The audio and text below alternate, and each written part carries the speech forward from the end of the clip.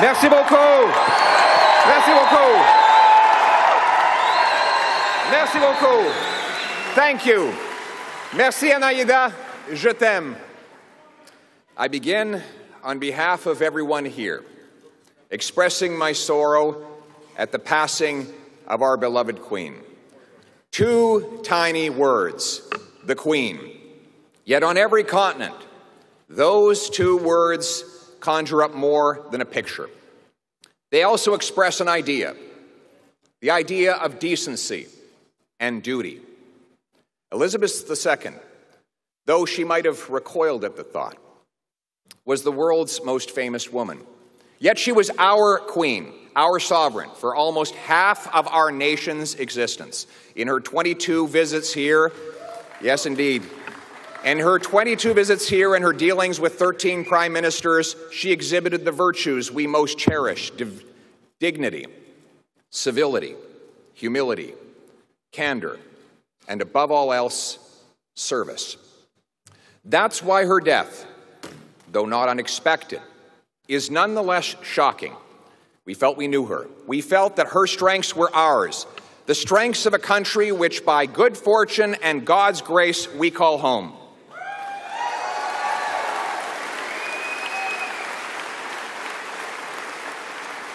And that, perhaps, is why I feel a small catch in my throat when I utter the words that no leader has stated in this country for over 7 decades: God save the King.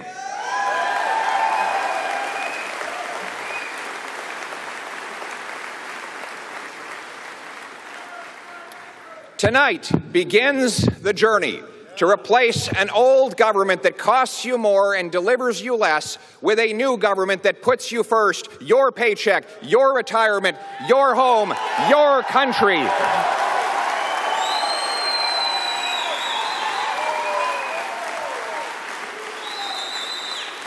By tackling liberal inflation, we'll put you back in control of your life and your money.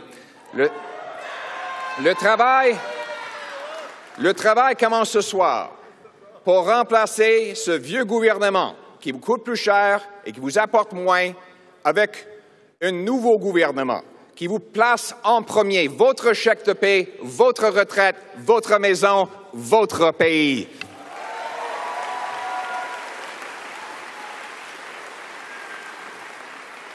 En nous attaquant à l'inflation, nous vous redonnerons le contrôle de votre argent et de votre vie. And it is about you. This is not my victory, it is yours, and I have so many people to thank. Merci à ceux et celles qui m'ont soutenu et qui se sont portés volontaires pour cette victoire. Merci aux autres candidats d'avoir renouvelé notre parti. Thank you to Scott Aitchison for running on ideas like simplifying and lowering taxes. Thank you very much, Scott.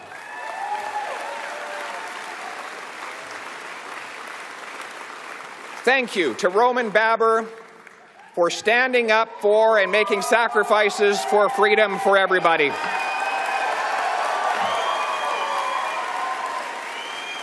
And thank you to his wonderful partner, Nancy, for championing children with autism. Thank you. Thank you to Leslyn Lewis for standing for family, faith, and freedom.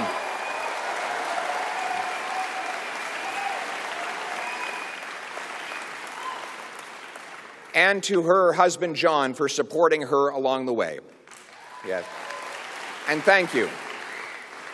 And thank you to Jean Charest for your service to our country.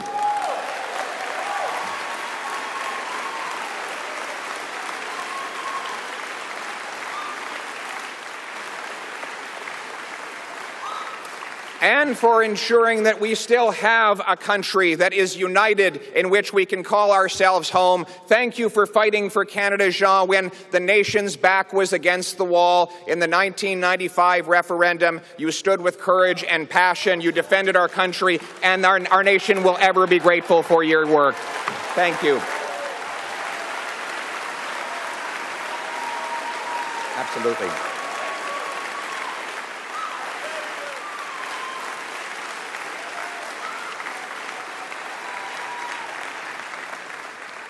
Ça fait à peu près 40 ans que Jean est en politique, au niveau provincial et fédéral. Et c'est dur.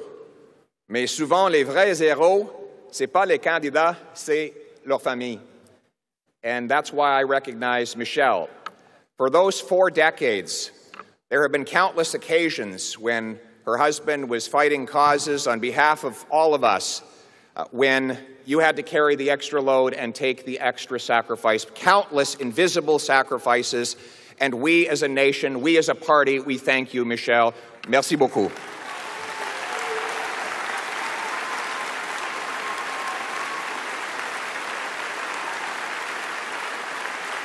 To supporters of all of these fine candidates, I open my arms to you. Now, today, we are one party serving one country.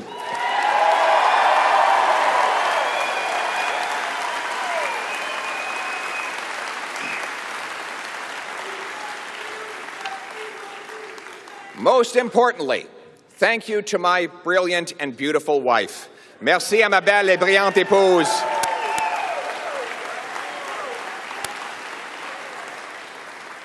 Pour avoir été mon ancre, mon pilier, tout au long de cette folle aventure. Tu as rendu cela possible. Tu es ma meilleure amie et l'amour de ma vie. Ah, oui. À la famille d'Anaïda qui a pris soin de nos enfants lorsque nous étions sur la route, vous avez rendu cela possible. Muchas gracias a la familia de mi esposa y por su contribución a Canadá.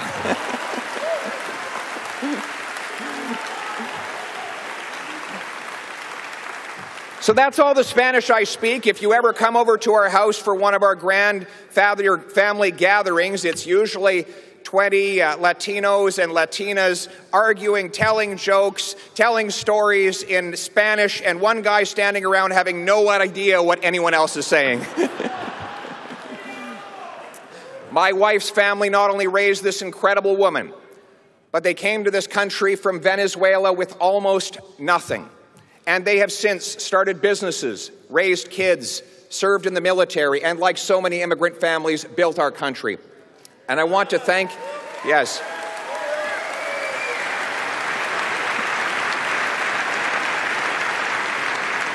I want to thank my brother Patrick, my father Don, his partner Ross, my mother Marlene, and even my biological mother Jackie is here today. Yes.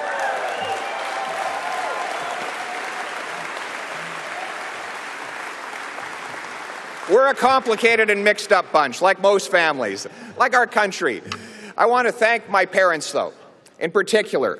I want to thank my parents, 2 school teachers who adopted me from a teenage mother. They taught me that it didn't matter where I came from, but where I was going. It didn't matter who I knew, but what I could do. That is the hope I want my kids to inherit.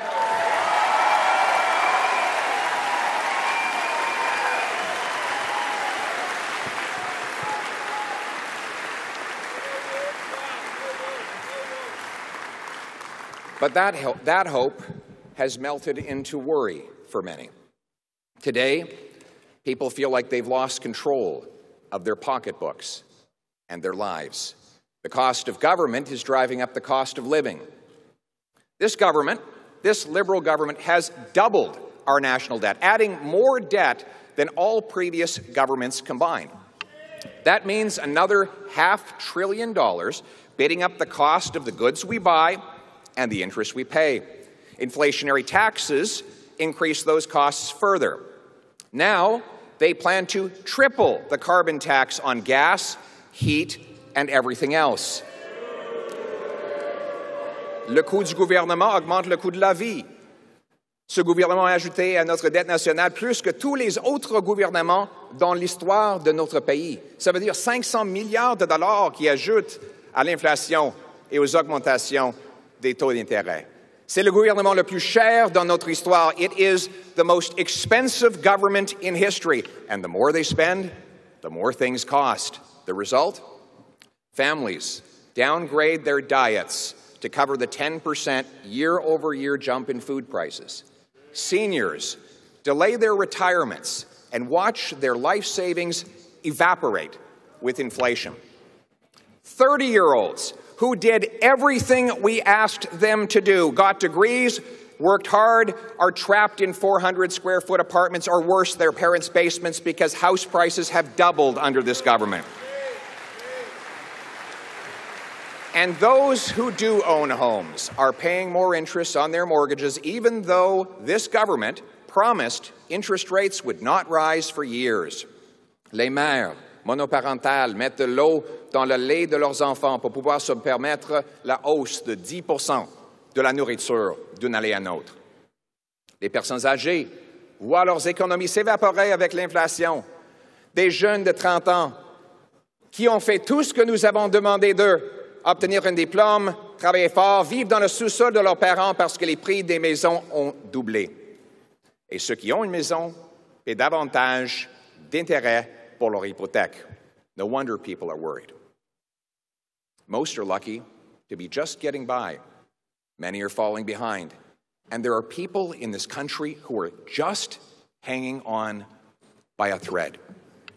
These are citizens of our country. We are their servants. We owe them hope. They don't need a government that sneers at them, looks down on them, calls them names. They don't need a government to run their lives. They need a government that can run a passport office.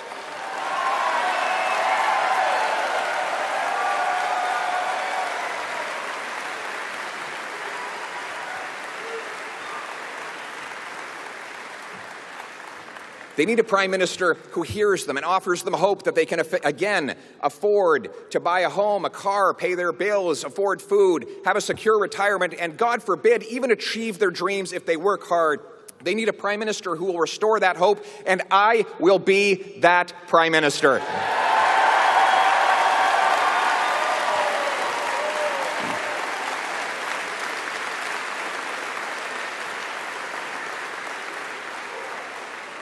We will rekindle the hope that people's paychecks and savings can again buy a decent life. We will make government affordable so that life is affordable. We'll cap spending and cut waste to reverse inflationary deficits and taxes. That includes axing new taxes on your paycheck, gas, heat, and other essentials. It means fighting climate change with technology and not with taxes. We will restore hope that hard work will again pay off. Do you know that today, if a single mom with 3 kids earning $55,000 a year goes out and earns another dollar, she loses 80 cents of it to taxes and clawbacks, so she can't get ahead. I will reform programs and cut taxes so that when that single mother and people like her earn more, they keep more, and hard work always pays off in this country.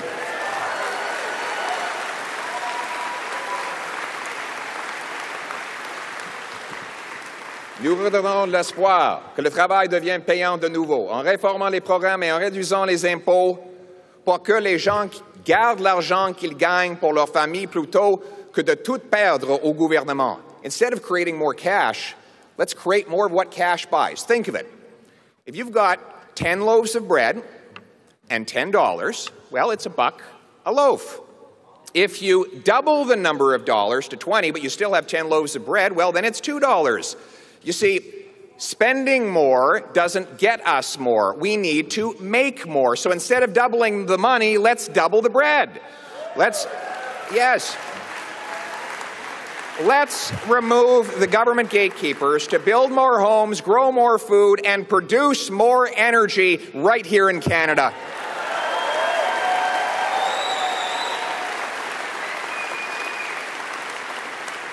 We need to restore the hope of home ownership. Right now, youth and newcomers can't get a home because local government gatekeepers block housing with heavy fees and long delays for building permits, leaving us with the fewest houses per capita of any country in the G7, even though we have the most land to build on. A Poilievre government will require big cities that want federal infrastructure money to speed up and lower the cost of permits and to approve affordable housing around all transit stations so that our young people can live there and don't even need to afford a car. We will also We'll sell off 15% of the underutilized 37,000 federal buildings to turn them into housing and use the proceeds of sale to reduce our deficit. In other words, stop printing money, start building homes for our people. Speaking of homes, we must make stuff here at home again, here in Canada. Look, trade is great. Trade is just great. But we learned during COVID that we can't count on the rest of the world to take care of us. That is why we must be the best place on earth for workers and businesses to build factories, mine critical minerals for electric cars, and develop other resources. Right now, we lose wages because we import 130,000 barrels of overseas oil, mostly from dictators, every single day, even though we have the third largest supply right here in Canada. And that is all because our government prefers dirty dictator oil to responsible Canadian energy. We will repeal this government's anti-energy laws and replace them with a law that protects our environment, consults First Nations, and gets things built. We will greenlight Newfoundland and Labrador's planned increase in oil production, which will allow us to fully replace every single barrel of oil we're importing from abroad. And within 5 years, we will set the goal to end dictator oil in Canada altogether.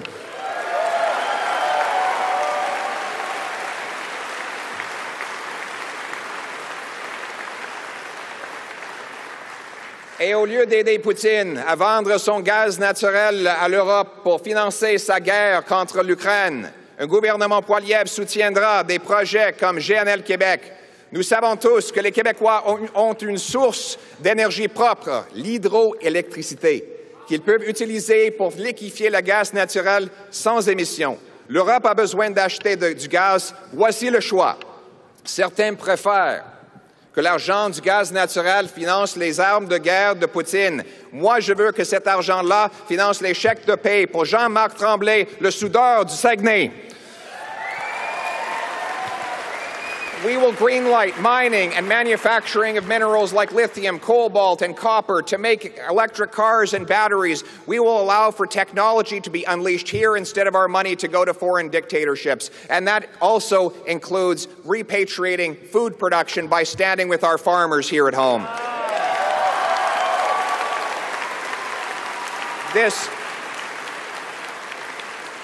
This government's high-energy taxes and proposed fertilizer cuts will only drive food production abroad to more polluting foreign jurisdictions, which would have to then burn fuel to ship, train, and truck that food back to us. But didn't we learn how irresponsible it was to rely on the rest of the world to provide us with our essentials during COVID? A Poilievre government will repeal these taxes and fertilizer mandates to get out of the way and off the backs of our farmers so that we can grow affordable food, feed our people, and be the breadbasket of the world.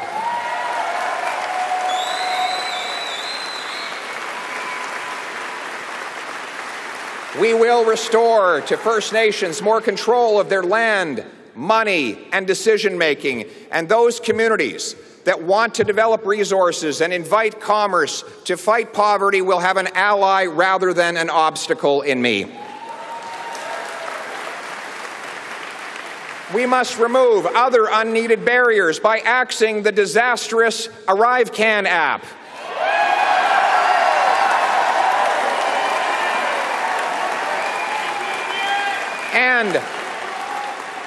And by ending the remaining COVID vaccine mandates to let people work and travel freely.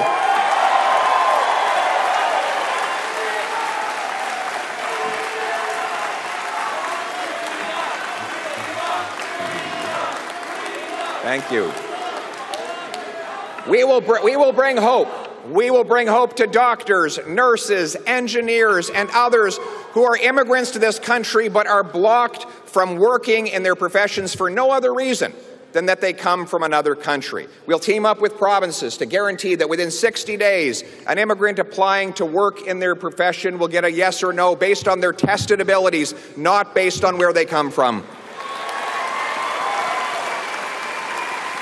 We will back up 30,000 small study loans for those in need of time off work to study up to the Canadian standard. Enough talking, remove the gatekeepers to get more doctors, more nurses, more engineers, and more inflation-proof paychecks for our brilliant immigrants. And we will restore the hope of safe streets, a hope that has turned into fear in all too many places after killings in Vancouver, Montreal, Toronto, and most recently, Saskatchewan. Weakened laws allow chronic and violent reoffenders out of prison early at great danger to our people. Instead of spending a fortune targeting licensed and law-abiding, trained and tested firearms owners, Conservatives will bolster the laws, bolster the borders, and put the real criminals in jail.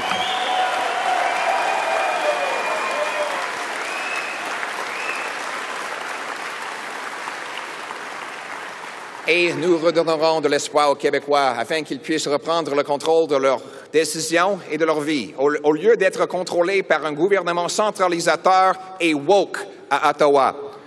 Vous savez,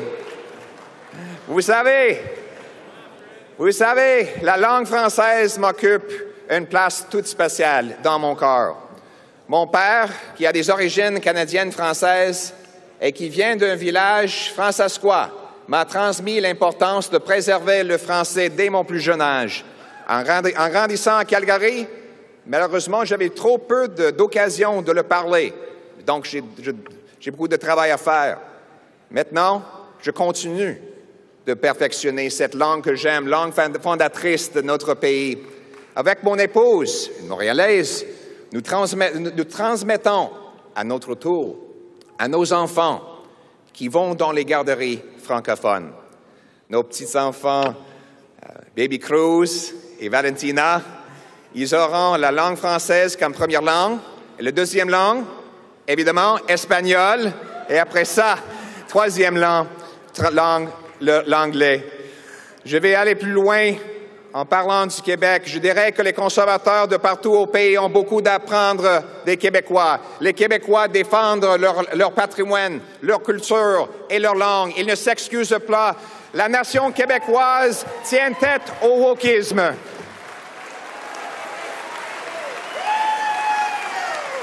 Mon gouvernement ne va pas se mettre le nez dans tout. Un État fédéral plus petit va faire grandir des citoyens du Québec et du Canada. Small government makes for big citizens who own their homes, build their dreams, raise their families, look out for their neighbors, and earn powerful paychecks and savings free from inflation and overtaxation. We will restore Canada's promise in a country where it doesn't matter who you love, or if your name is Smith or Singh, Martin or Mohammed, Chang or Charles.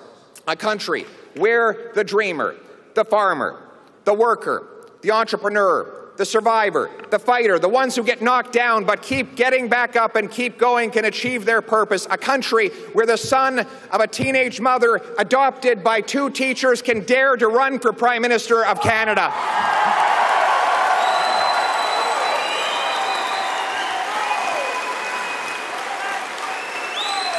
Absolutely. In the words of the great Canadian Prime Minister John Diefenbaker, I am a Canadian, free to speak without fear, free to worship God in my own way, free to stand for what I think right, free to oppose what I believe wrong, free to choose those who shall govern my country. This heritage of freedom I pledge to uphold for myself and all of mankind. Merci beaucoup. Thank you very much.